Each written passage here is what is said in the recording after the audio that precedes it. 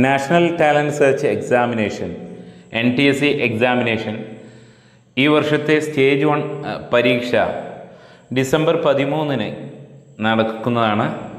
അതിൻ്റെ വ്യക്തമായിട്ടുള്ളൊരു syllabus discuss ചെയ്യുന്ന turn to ലേണിൻ്റെ ഈ വീഡിയോയിലേക്ക് നിങ്ങൾക്ക് സ്വാഗതം.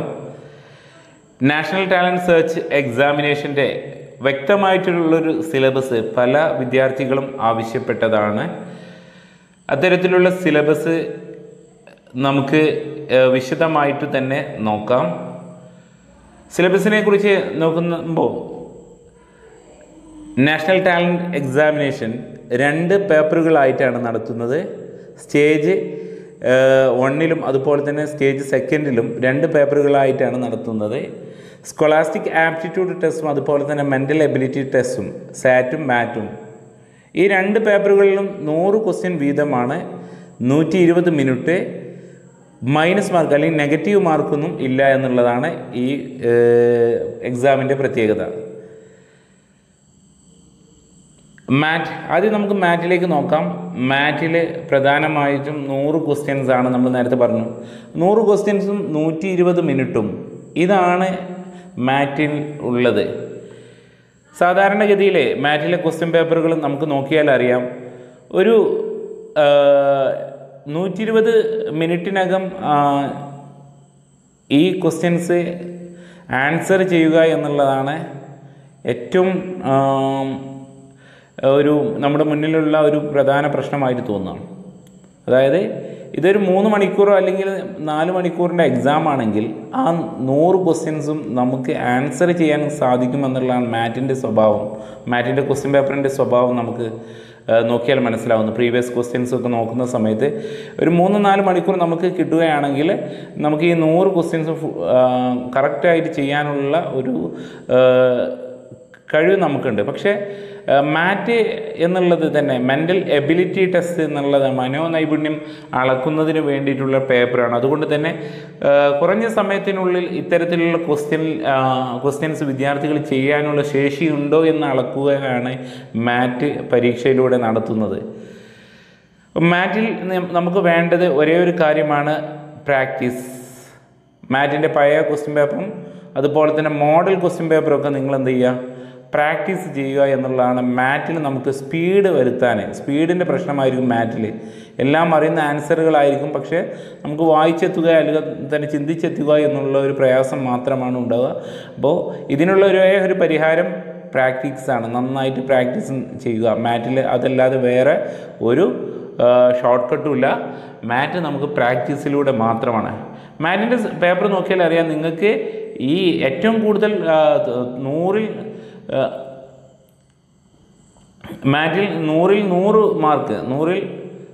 മാർക്ക് സ്കോർ ചെയ്യാനും നിങ്ങൾക്ക് കഴിയും. എങ്ങനെ? നന്നായി പ്രാക്ടീസ് ചെയ്താൽ നിങ്ങൾക്ക് 100 മാർക്കും സ്കോർ ചെയ്യാൻ സാധിക്കുമെന്നുള്ളതാണ്. മാറ്റിലുള്ള ഭാഗങ്ങൾ NTSE national talent search syllabus four മാറ്റിലുള്ള syllabus നമ്മുടെ NMMSലൊക്കെ പരിചയിച്ചാണ്.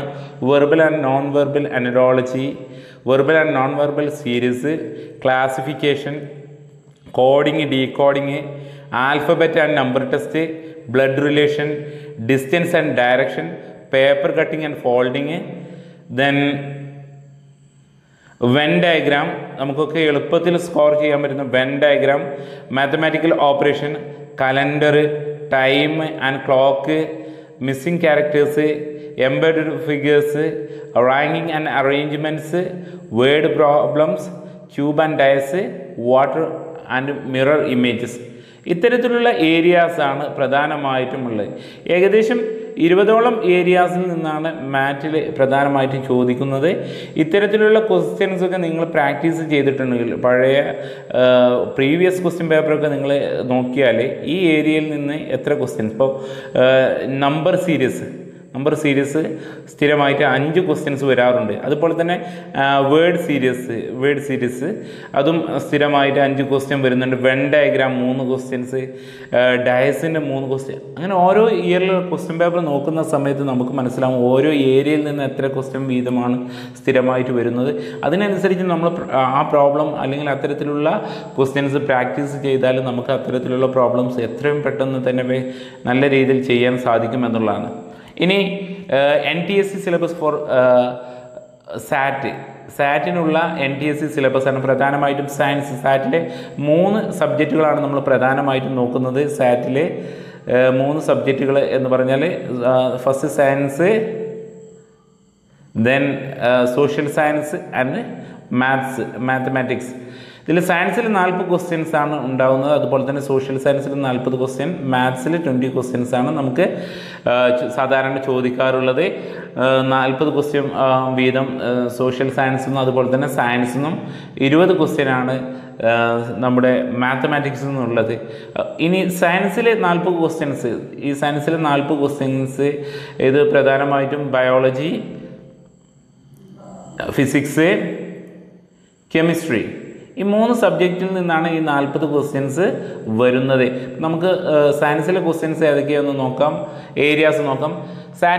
സ്കോളാസ്റ്റിക് ആപ്റ്റിറ്റ്യൂഡ് ടെസ്റ്റ് ഫിസിക്സിലെ ഭാഗങ്ങളാണ് magnetism and electricity, motion and force, measurements, work and energy, the universe, light and sound, the source of energy. നിങ്ങളുടെ ഫിസിക്സിൽ 8ലെയും 9ലും അതുപോലെ തന്നെ 10ാം ക്ലാസ്സിലൊക്കെ പഠിച്ച് പരിചയിച്ചിട്ടുള്ള പാഠങ്ങളാണ്. ഇത്തരത്തിലുള്ള പാഠങ്ങളൊക്കെ 8ാം ക്ലാസ് മുതലുള്ള പുസ്തകങ്ങൾ റെഫർ ചെയ്യുന്നത് ഏറ്റവും നന്നായിരിക്കും. ഇതിനെക്കുറിച്ചൊരു ക്ലാരിറ്റി ഓരോ വിഷയത്തെക്കുറിച്ചും ഓരോ സബ്ജക്റ്റിനെ കുറിച്ചും ഓരോ ഏരിയാസിനെ കുറിച്ചും കറക്റ്റ് ഒരു ക്ലാരിറ്റി നിങ്ങൾക്ക് വേണം.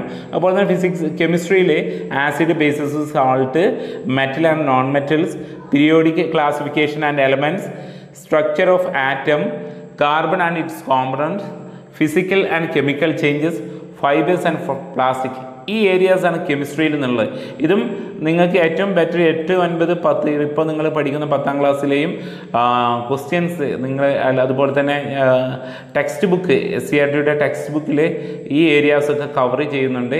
ഈ ഏരിയാസാണ് നിങ്ങൾ നോക്കേണ്ടത്. അതുപോലെ തന്നെ ബയോളജിയിലെ എയർ, സോയിൽ, വാട്ടർ, അതായത് നമ്മുടെ അറ്റ്മോസ്ഫിയറിനെ കുറിച്ച് പ്രധാനമായിട്ടും, then micro organism, life process, reproduction, heredity and evolution, food production and management, plant and animal nutrition, diversity of in living organism, cellular levels and organisation and human body, some common diseases, ഏറ്റവും important ആയിട്ടുള്ള ഏരിയയാണ് some common disease, and last one hour environment. ഈ ഏരിയാസാണ് ബയോളജിയിൽ നിന്ന്. സാധാരണഗതിയിൽ ബയോളജിയിൽ നിന്നും അതുപോലെ തന്നെ ഫിസിക്സിൽ നിന്നും ദെൻ കെമിസ്ട്രിയിൽ നിന്നൊക്കെ ചോദിക്കുന്ന ഏരിയാസാണ് 8, 9, 10 ഈ ക്ലാസ്സുകളിലെ chemistry, biology, ഫിസിക്സിൻ്റെ text book നന്നായിട്ടൊരു revise ചെയ്താൽ 10ാം ക്ലാസ്സിൽ പഠിക്കുന്നവർ 8ാം ക്ലാസ്സിലെയും 9ാം ക്ലാസ്സിലെയും പുസ്തകം നിങ്ങൾ പഠിച്ചു കഴിഞ്ഞിട്ടുള്ള പുസ്തകങ്ങൾ റിവൈസ് ചെയ്താൽ ഇത്തരത്തിലുള്ള ഏരിയാസൊക്കെ കവർ ചെയ്യാൻ സാധിക്കുമെന്നാണ് പറയുന്നത്.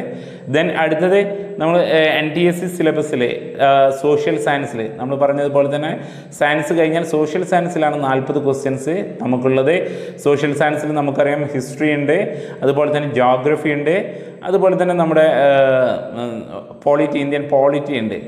ഓക്കെ, ഇതാണ് പ്രധാനമായിട്ടുള്ള ഏരിയാസ്. ഇതാണ് എങ്കിലും നമുക്ക് നോക്കാം. World history first സാറ്റിൽ social സയൻസിലെ world ഹിസ്റ്ററിയാണ് നോക്കുന്നത്. ഏർലി ഹ്യൂമൻ ലൈഫ് 8ാം ക്ലാസ്സിലൊക്കെ ഉള്ള പാഠം തന്നെയാണ്.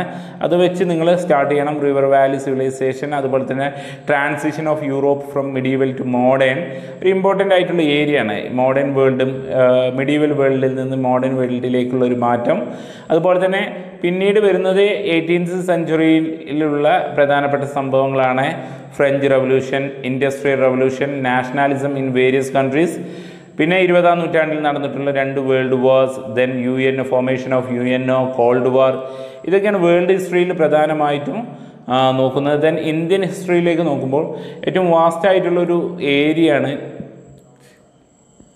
ഇന്ത്യൻ ഹിസ്റ്ററി എന്നുള്ളത്. Introduction and sources of ancient Indian history എന്നുള്ളതാണ്. അതുപോലെ തന്നെ introduction to Indian history and source of ancient Indian history, എങ്ങനെയാണ് നമുക്ക് ആൻഷ്യൻ്റ് ഇന്ത്യ, നമ്മുടെ അതിപുരാതന കാലത്തെക്കുറിച്ചുള്ള വിവരങ്ങളൊക്കെ എങ്ങനെ ലഭിച്ചു എന്നുള്ളതൊക്കെയാണ്. Then Indus Valley civilisation, Vedic period, Jainism, Buddhism, early States, Mauryan Empire, then early medieval period, medieval architecture and culture important ആണ്. ഇതിൽ ഏറ്റവും പ്രധാനപ്പെട്ടത് റിവർ വാലി സിവിലൈസേഷനും അതുപോലെ തന്നെ ഏർലി ഹ്യൂമൻസൊക്കെ 8ാം ക്ലാസ്സിൽ, അതുപോലെ തന്നെ ഇൻഡസ് വാലി സിവിലൈസേഷൻ പ്രധാനമായിട്ടും പറയുന്നത് 8ാം ക്ലാസ്സിലുള്ള ടെക്സ്റ്റ് ബുക്കിൽ നല്ല രീതിയിൽ തന്നെ പറയുന്നുണ്ട്. അതുപോലെ തന്നെ വേദിക് പീരീഡ്, പ്രധാനമായിട്ടുള്ള വേദങ്ങളെക്കുറിച്ചും ആ കാലത്തുള്ള ലൈഫ് ഓഫ് വേദിക് ഏജ്, വേദകാലഘട്ടത്തിലുള്ള ജീവിതങ്ങളെക്കുറിച്ചും, അതുപോലെ തന്നെ ജൈനിസം, അതിനുശേഷം വന്നുള്ള ജൈനിസം, ബുദ്ധിസം, ആദ്യകാലത്തെ നാട്ടുരാജ്യങ്ങളെക്കുറിച്ചും പ്രധാനമായിട്ടും മൗര്യൻ എംപയേഴ്സ്, ചോള എംപയേഴ്സ്, അത്തരത്തിലുള്ള പ്രധാനപ്പെട്ട ഗുപ്ത സാമ്രാജ്യം, ഇവരെക്കുറിച്ചൊക്കെയുള്ളൊരു